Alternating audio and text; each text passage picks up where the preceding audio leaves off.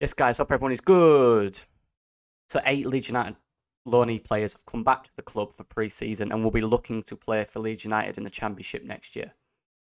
In this video, I've gone through each one of them. We've kind of a little discussion on each player, whether we think, or whether I think they are good enough to play for Leeds United, whether I think they will if they suit with Farke's system. I'm giving them a rating out of 10, 10 being the highest, on how much I think they could impact the team this season.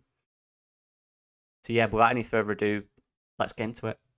We're starting off with a strong one here, a big one. Charlie Creswell, who has recently just won the European Championships with England, which, by the way, was absolutely phenomenal. He did play against Germany in that, played 90 minutes, played quite well. Charlie Creswell was on loan at Millwall last year. He got 20 appearances, 5 goals and 1 assist. 5 goals at centre-back is pretty decent. He had a mixed bag. He started off okay, had a bit of a lull, got dropped a little bit, didn't play as much. You know, kind of made a lot of mistakes in that thing, but then the last third of the season, and this is from what I've watched and from what I've been told, he was very, very good. Very good there. Really found, after that World Cup break, form, and he said he felt he went a boy and left a man, which is very important. Obviously, had the eye socket injury, so he missed the final bit of the season, but ended the loan, and the second half, the loan, I guess, was very good for Charlie Creswell. That's what I like to see. That's what gives me promise of the potential we know he has. And it's good experience in the Championship. A side that was battling for promotion as well. Just 20 years old. Like, that is so... He's still just 20 years old. I give him 7 out of 10, and I would have given him higher. But my only worry is... And this is not my opinion, this is just the facts of it.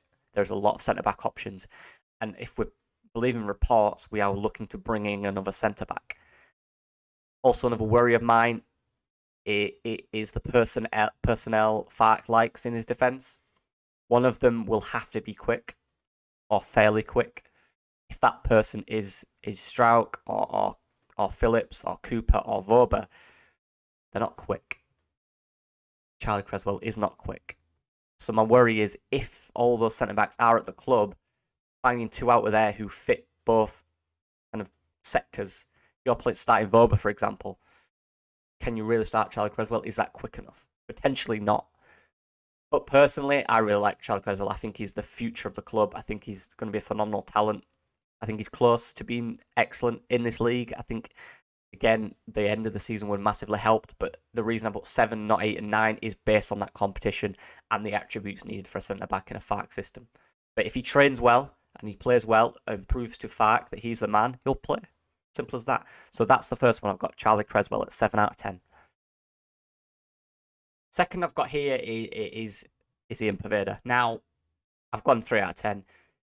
Played in the Championship last season for Blackpool, 24 appearances, 2 goals, 1 assist, not massively getting involved in the goals. From what I've been told, you know, and from what's obvious, like, clearly, you look where he's been at Chelsea, Arsenal, Barcelona, Brentford, Man City, then came to Leeds. He's got clear talent. Problem with Poveda is the consistency, and from what I've been told, and this is just what everyone's saying, is his attitude. He's had attitude issues. I remember Bielsa speaking about Poveda and saying basically in an interview, it's up to him. He's got the talent. It's up to him. For me, that says a lot. I hope it's not something, I hope it is blown out of proportion, but from looking at his career and the way he's moved on, the clear talent there, but it's the other side of the game which just isn't there. So I genuinely don't think Farke will accept any of that. He might turn that around, but I highly doubt it. At 23 now, that's the time you kind of need to change. Yeah, clear talent, but no, not for me. 3 out of 10. Next one, Jamie Shackleton. Now, just to clarify, the rating is based on how much I think they will have an impact, or how much I think they could have an impact this season. It's not based on how much I'm rating them out of 10. Just to clarify that. Shackleton played for Millwall last year. 36 appearances, which is quite a lot. No goals, no assists. Was fairly versatile for them. Played a lot of positions. Didn't start a lot of those games. Came off the bench. Gary Rowett said he's good at what he does. You know, when he comes on, he has an impact. He does well. We just can't settle in a position. And that, so far in his career, has been that hurdle to really establish himself in a position at a club. He struggled. Clearly a very good guy, good person, good to be around, great professional, you know, good runner, fairly competent footballer. Obviously, he's played in the Premier League, but I think just now at 23, I think he just needs to find a home where He's really suited, and it'd be good for him because he deserves it, and clearly got talent there. And he's found a game where he starts every game. You know, he's a real part of that squad. The Leeds, the reason I put it 5 is quite high, I guess, is just purely based on, you know, the fact that, you know, he's a competent squad player. But I don't think he'll stay. I've got a feeling he'll either leave on loan or get sold, because I think he's looking for first team football. I just don't think that can be guaranteed at Leeds United. So good luck to him. But yeah, Jamie Shackleton. Leo Hjelde. Now this is quite an interesting one because again, a guy we brought in who has quite a lot of, I guess there was quite a lot of hype around his potential in the future from the Celtic side. But again, went on loan at Rotherham in January last season, so obviously that's why the appearances are so low. Did play a lot for them, played a lot of games, but then kind of didn't settle at times. Kind of was on the bench, didn't play in a few squads. There's no clear signs as to why that is. Potential injury, I'm not sure. It's a difficult one, I guess. But for me, a player who I think at 19, which is still really young, he's got 2 options now. I think he can stay at Leeds United, develop there for a year or 2, really find his game, you know, in a winning side, be part of that squad, because I think he could be a good squad player currently for Leeds United. Obviously not starting unless, you know, he turns up to training in a different manner and absolutely excels, obviously. But right now, from what we know, I think he'd be a good backup, a good squad option in there, potentially behind a left back. I don't mind that at all. Decent learning experience last year at Rotherham. I quite like his attributes. I think he's got decent potential. Just whether he can stay fit and consistent, that's the worry for him. So I put it at 6 out of 10 because I think Farke would like him around. It's whether he wants to stay around, I guess. But yeah, for me, as it stands, he's not a starter. He is definitely a squad player. But you never know what happens pre-season. But yeah, we need a left back that is clear and obvious. So I think he'd be a good backup option at 19 years old for that, from basic his experience. And the next one, an interesting one again, Joe Gelhardt. The reason I put 8, and this is based on impact on the team, not necessarily 100% starter. The thing about Joe Gelhardt is, and I look at his attributes, I'm talking about pure attributes, before we talk about his season at Sunderland, look at pure attributes here. In a Farke system, that small, combative, stocky striker works to an extent. You know, he's a decent presser. He will press hard. Whether he can do that for 90 minutes is a different option, but that's what we talk about, you know, being an impact on the team. He technically is really good, Joe Gelhardt. He's got decent ball control. He can progress a ball. I do think he gets lost too much, and that was happened at Sunderland. I watched quite a fair few times at Sunderland. They're on Sky Sports a lot. But I think the point of him there was to play with a front 2, I believe, but their main striker got injured, so he had to play up there by himself, and he just looks lost. 18 appearances, 3 goals, 3 assists. Did play a lot of football. I don't think the system they played, based on what happened, was suited to him at all. I was watching it, and I was like, this is not his style. I think in a Farke system, Joffy can be effective. I think his attributes still there. We forget about potential of players. They don't lose it. They just don't lose it forever. They just lose it temporarily. They have to re-find it. Now, the interesting for Joffy again is his expectations, or what Farke believes he can do. At 21 years old, he has got that Sunderland experience, you know, playing high up in the Championship. It's a good experience, but it went okay, not great.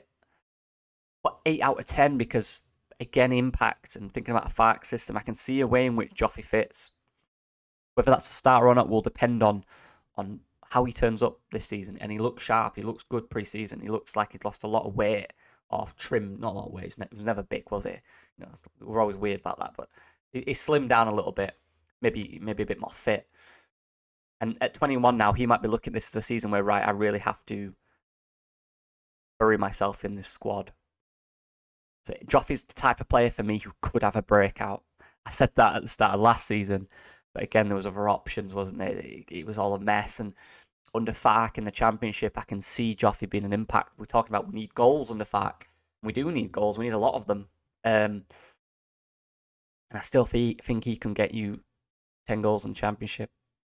An impact if he's played in the right systems. I think his finishing's decent. Don't get me wrong. He's got to be in the right positions. He needs support around him. He's that type of player.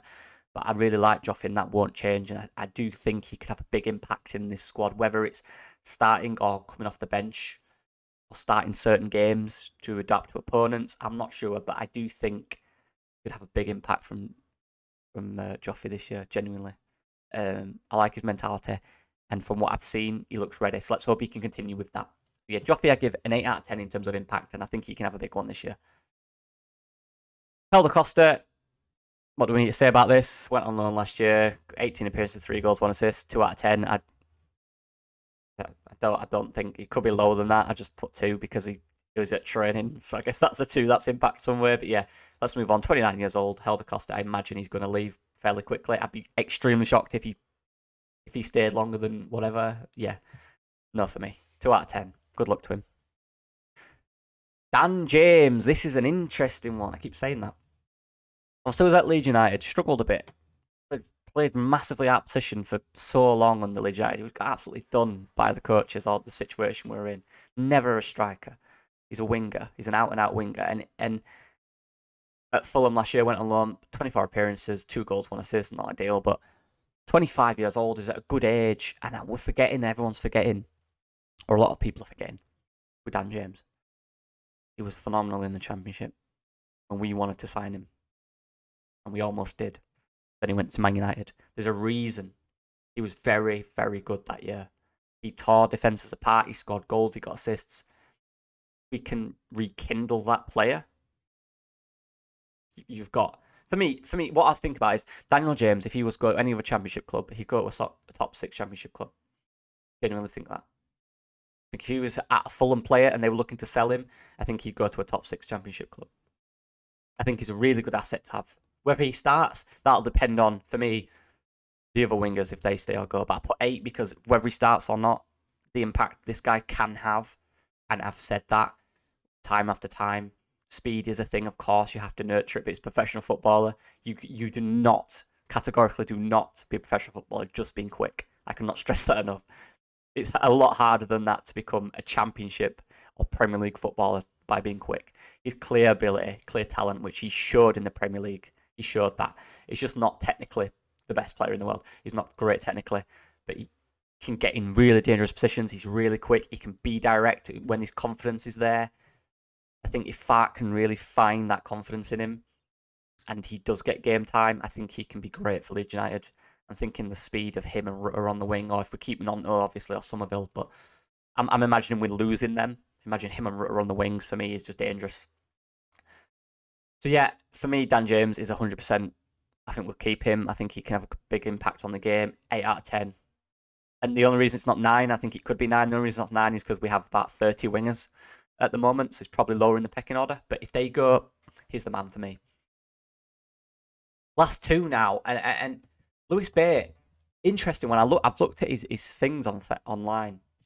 He made 28 appearances for Oxford, 1 goal, 3 assists, but they were quite spread out. He didn't have a massive period where he played a lot of games. I think, from what I can gather, he did have a few fair injuries, little injuries, and that's a thing, isn't it? That's a frustrating thing. But from when he played, the response I've kind of seen, the bits online, is that he was good and he's a clear, talented footballer.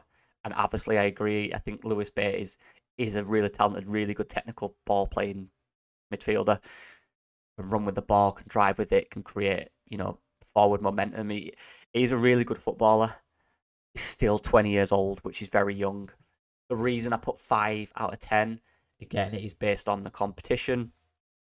Look, if we keep Adams, that's 1. Who else is there? Let me think. Darko JB in there. For me, him and Archie Gray might be above Bait for now. Maybe not, but potentially, if you're bringing in 1 or 2, which we're talking about, again, you're bringing in the likes of Hamer or Masengo. These type of players will all be above him. There will be a lot of competition in that area for me. So I think he's going to struggle to really stand out, to be a starting impact player. Maybe he wants to play football, so maybe he will want another loan. Maybe a lower end Championship side, one that's not obviously we believe is not going to battle for playoffs, because we don't want that. So I put 5 in that reason. But what I will say about Lewis Bay, this could be the biggest hit. I think the impact he could have if he finds everything, he finds his form, his mentality switches to where he's ready and he wants to play for Leeds United, and he's at that point now where he's ready to push on in his career. that could be 8, 9. But from what we know right now, it is a 5. But don't sleep on Lewis Bate. Potentially, there's potential there. It really is. I like him a lot. But yeah, 5 for now. I think it'll be difficult for now as it stands. So 5 out of 10. Last but certainly not least, Cody Drameh. Now, last season, Cody Drameh was at Luton Town. Since January, didn't play for Leeds in the first half of the season. 16 appearances, played basically every game for Luton Town. 0 goals, 2 assists. There is pros and cons to Cody Drameh. 21 years old, still very young. Playing every game for a promotion side that got promoted to the Premier League is very, very good. And I put 9 out of 10 because I believe he will have a big impact. Let me just say that before I go into the other side. A big impact on Leeds United. I really like him. I think he's got really good attitude. I think he's got really good potential. I think he's got really good drive and passion for his career. And I think Farke will be able to adapt him into his system. The worries I have for Cody Drameh is the fact that all these managers didn't necessarily play him in the Premier League. And there was more than one. There was 3 or 4. There's obviously reasons for that. And I say they didn't play him over Luke Ayling. That's what I'm saying here. Now you're in the Championship, that's totally different kettle of fish, right? Obviously. My other worry is this. 16 appearances, 0 goals, 2 assists. He was also the most dribble pass fullback in the Championship in his period there, which isn't great. Especially in the Farke system where the fullbacks need to be able to defend as well as go forward. That is important to them. However, now what I want to say is this. For me personally, I want Cody Drameh to start. I'm just trying to be around, talk about everything here. Let's talk about Luke Ayling real quick. If you have the Luke Ayling, so say they're both at training, right? They're both training really well. They're both competing for that place. And the Luke Ayling is outperforming Cody Drameh at training, right? He's doing better than them in every way. He will start. And if you can get the Luke Ayling from Bielsa's promotion season, the best player in the best right back in the Championship, he will start. That's obvious. However, will you get that Luke Ayling? I'd imagine not. He's a much older player. We've seen a slight decline in the last few years. 30 odd years old now. It's time to bring through the young player who has all the potential and all the value and all the drive. But if people start saying like, "Oh, Cody's not starting, it's wrong. He should be playing him." Well, he's not, and the other managers didn't at the club. It's just the entire managers at the club, Jesus, have an agenda against him. If he doesn't play, it's because he's not performing good enough in training. It's quite simple. Farke will play the best fullback that he thinks will best suit his system, and if Cody's not playing, that's because he's not performing well. Simple as that. But what I will say is this. I believe in him. I think he will turn up to training. I think he's got a really good attitude. He wants to perform. He wants to start. He wants to be the main man. He comes to training. He performs well. Farke will play him. Farke will have to adapt him to his system because he's not the perfect in terms of defending and going forward. Progressive stats are not the best. But he's a solid right back to have in this league, having proven that at Luton. He's gone up with them. He played every game for them. He needs to keep growing and developing because there's a lot more to give from him and he's not the perfect article. But out of all these loan players, for me, I think he's got the biggest chance of having the biggest impact on this side. So there's my thoughts. I don't have an agenda against one or the other. That's my collective thought. So yeah, that's all the loans.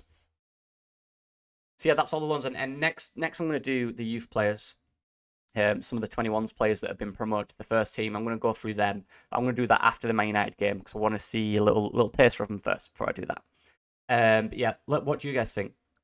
It's always important to consider with all these players, a lot of it will depend on how they train. Right? If they don't train well, they won't play. We can also had a great season last year, but if not training well, he's not going to play. But yeah, let me know what you guys think. I appreciate the support. Sport's always mental on this. Please keep it up because why not? Let's keep going, eh? But yeah, top legends all of you.